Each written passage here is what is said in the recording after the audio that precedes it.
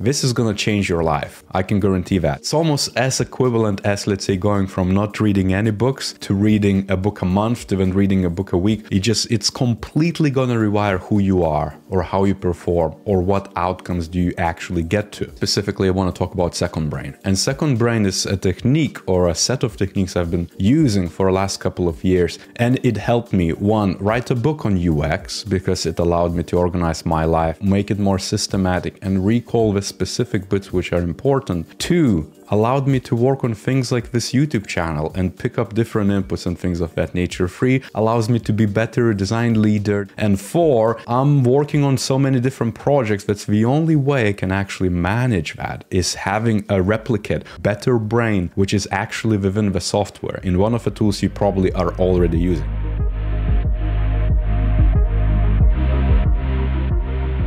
So let me explain first why second brain is the kick-ass way to actually approach your life. Number one is the problem we all face, and it's you might be interested in something general like accessibility or pick up any other topic, VR or emerging tech or just a keyword. You're just passionate and you're like, oh, I want to end up doing it, or I want to write this book, or I want to work on this app. And you might have encountered a lot of newsletters, articles, videos. You might like them, you might reshare them, you might save them for later, bookmark them on Chrome, but when you keep forgetting it, or you're not really using that knowledge, you're just taking it in and you know of it, and maybe in passing conversations you mention it because, oh, I maybe read that study or that article which said X, Y, Z, but you're not adding that information anywhere. It's just the knowledge which is passing. Our hardware and our software is very limited. What can you do? You need to replicate or allow yourself to have almost like a hardware attached to your brain, which you can tap into by keyword or by category and pull some sort of information. This is what second brain is. It's a framework to allow you to create a structure of information, and as you go through your life, reading books, listening to podcasts, watching videos, you can basically extract those information bits and save it for later, but in a way you can recall very easily.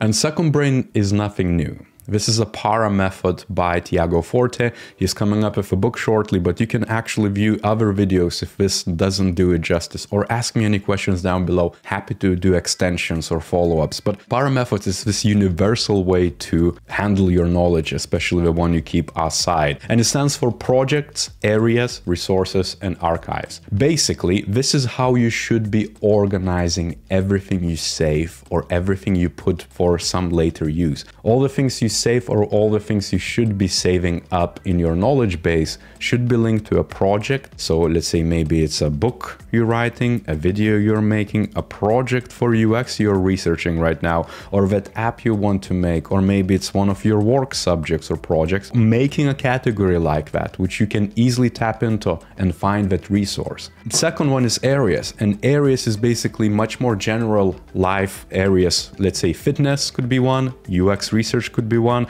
it could be more specific like design operations or behavioral science or psychology. You know, it's area of your life which you are passionate about. And again, it's very individual, just like the projects are. This is how my Evernote looks like with a para method. I used other tools, but I'm gonna again cover that in a minute. Ultimately, I have a few different categories, but as you can see, they're split in P means project, basically. A means area, again, just like I described. But for example, my projects are Design X Lead, the 9-to-5 work-related stuff, the advisory work, UX ROI, business and marketing is the area, career, DIY, fitness and health, ideas, hustle, entrepreneurship, leadership, learning and productivity, research and design, tech and code, and then writing are the areas. To you, it might not make sense, and I have a lot of subcategories, but the next bit, which is important, is the resources. All those different bits which you save. Again, it could be a tweet, it could be the note you made on Kindle, or a highlight you made on an ebook, or maybe it's an excerpt, an infographic. I love to save infographics, let's say. To show you one of the recent ones I saved was this service design taxonomy, which I found on LinkedIn. So I'm saving this for later so I can actually inform some sort of decisions, or inform maybe,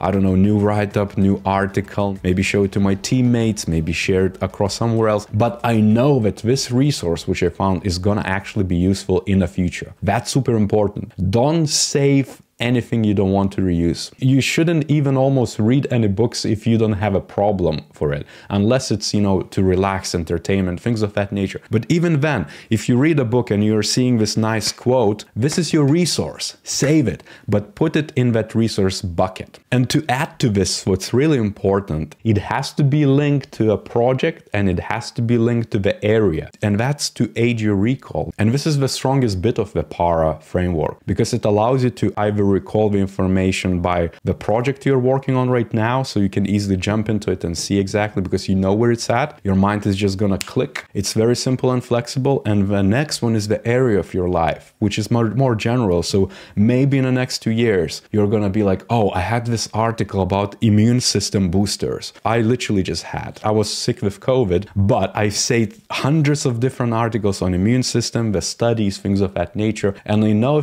in my back of my mind that I just have a lot of information about immune system and how to boost it. I don't know what specifically, but just then I need it. I have the area of my life, which is fitness, biohacks, things of that nature. I jump into it and I have a list of things which are categorized either by project or by category, or have some sort of other keywords. All for you to actually use that information and act as a second brain instead of just a bookmarks bar or something which you never go to. And now the last one is archives. And this is very simple, but it's all the information you are not using right now. I'm basically using archives for everything I might need in the future and everything which I think I'm gonna need to return at some point, but not right now, maybe not in the next year, maybe it's not even relevant to my area or my life, or maybe you wanna put your own spin to it and add archives of different areas and projects or categories or things of that nature. It's up to you how you handle it, but you need somewhere to store the information so it doesn't disappear entirely into the ether. Now, before jumping into technicalities or how I use it weekly, let's say, or how I use it on a spot, how I recall those different bits, what's worth mentioning is the tools, because that's a lot of people are going to be immediately, oh, I need Evernote, I need Notion. Take a tool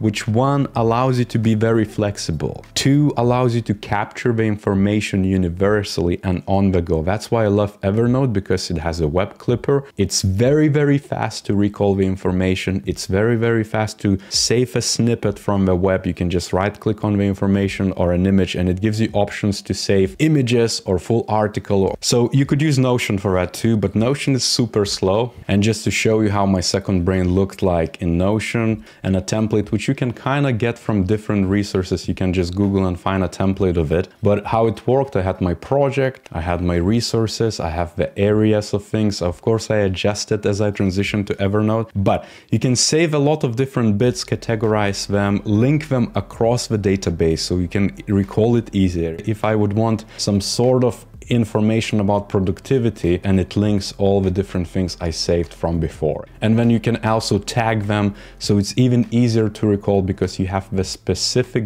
tag to the things which you can search by. Again, it requires a lot of time to do that, because in Notion, if you save something, you need to add a tag, you need to add a date, you need to manage ultimately, and you need to carve out enough time. This is the reason why I stopped using Notion, but maybe it works for you. For example, you could also pick other tools like Obsidian, let's say, which visually showcase you the links between different information sets. Ultimately, what matters here is, again, that you would be able to save it on the go and easily add those notes. So let's say if you are reading a lot on your phone on the go, on a bus or commuting, and let's say you need to wait for, I don't know, a few minutes to get your laptop out to file those things, that's too much time. You should be able to just in a few clicks save that information for the later, so you can actually come back to it and then categorize or remove it entirely or archive. If you have any questions, again, leave them down below. I'm going to show you one last bit of how I manage my information in Evernote. Again, this is universal from a framework perspective, so you can just look at it and you can extract the bits how to use it in other tools, right? So things what I started learning and doing is really adding a specific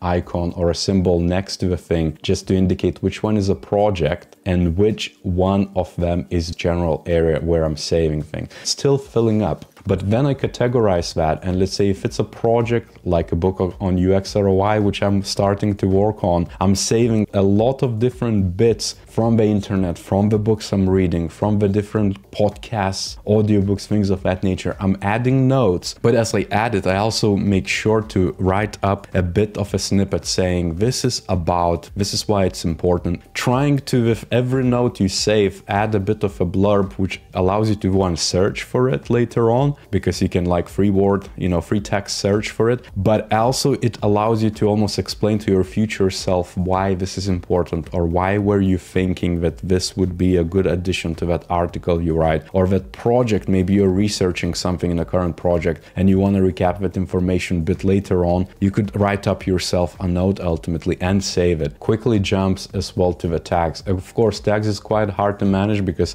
you can end up with way too many. The taxonomy could just blur and water down. Be careful of that. One thing which you might note in this case, that I have the inbox edition. Inbox here doesn't mean that I'm receiving emails, but some tools would allow you to actually just email yourself and then store that email as a note. So you could also do that. What this inbox is really the additions from like the past week or 2 weeks. You need to schedule in maybe a Monday, maybe a Sunday, maybe every other fortnightly Sunday. But basically everything what I save ends up first and foremost in the inbox. And then because I have a fresher take, I can review one by one and quickly file it to. For example, this service design taxonomy, I don't really have a specific project which would relate to this, but I know a few areas where I could put it. I could put it in my 9 to 5, one of the projects of education, let's say, or evangelism. I could also put it on one of the advisory things I'm working on right now to influence this more holistic service lines. Or I could generally just put it into my research and design area, which has a ton of different bits and notes. The last bit what I want to leave you with is how I handle the information, let's say, if I need to recall. Because I'm saving it in such a way that I know my categories, I know my areas of life, I know my projects which I'm busy with. This then allows me to quickly pull the information as I need to. Again, I don't want to save anything I'm not going to use, let's say. Massive fan of bookmarking things like behavioral research or psychology studies, or things which actually provides me with much more specific information which I can pull out and use as a support element in, let's say, presentations or evangelism efforts or even project work. The other day I was looking at VR, and I have a VR category as a tag in my design and research element. This is where I store almost every element which I think, oh, this is interesting and it would be really relevant for, let's say, the future. I just save it there. And when the time is going to come and I'm going to work on something like VR and I need some behavioral studies on specific elements, I can just pull that category and see all those different hundreds elements which I curated myself as a short list for my future self. It's all about the utility of it. If you don't use it, there is no point in saving that information because it's just going to get lost. And I don't really know what else to add. I think we should wrap up here. But if you have any questions, do leave them down below. And on that note, I'll see you next time.